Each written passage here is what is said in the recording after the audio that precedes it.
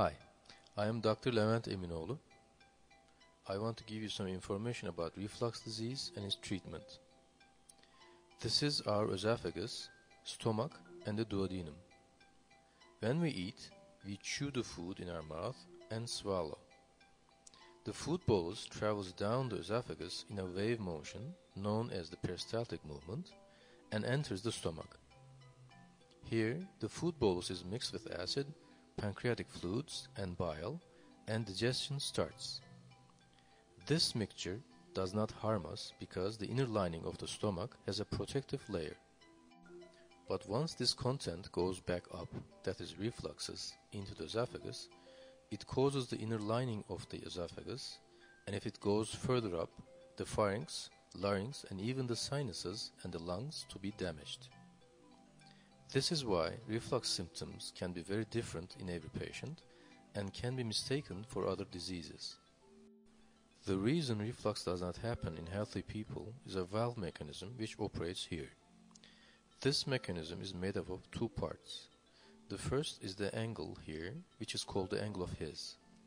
When we eat, the pressure inside the stomach builds up, and this angle is pushed onto itself, making a check valve action like this.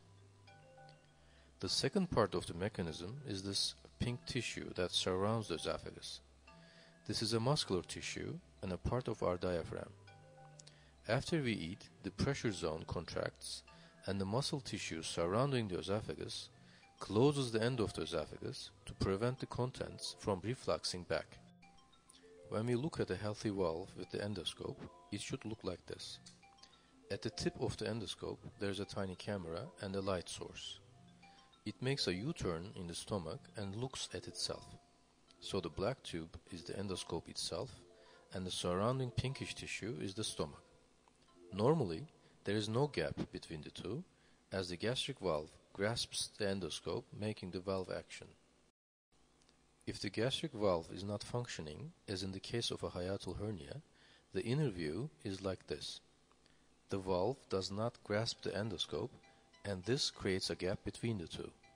So the valve effect is lost. This is the cause of chronic reflux. When we use PPIs in this case, the drug prevents the gastric glands from producing acid. Therefore, in most patients, this prevents heartburn and alleviates symptoms. But since the hiatal hernia is not corrected, the symptoms come back once the drug is discontinued or persist despite drug therapy because resistance develops in prolonged use. The only definitive treatment is correction of the gastric valve function. This can be done endoscopically, laparoscopically, or robotically depending on the condition of the esophagus, the diameter of the hiatal hernia, and also patient preferences. When we do it endoscopically, we go through the mouth as in a conventional gastroscopy, and once inside, a baby endoscope comes out and we put a stitch at the valve to narrow it like this. Since this is not a surgical operation, the patient is kept in the hospital for 4 hours and can go home the same day. This treatment has a success rate of 70%, provided that the hiatal hernia is smaller than 2 centimeters. Laparoscopic reflux operation, which is known as the Nissen operation, is the golden standard in reflux surgery.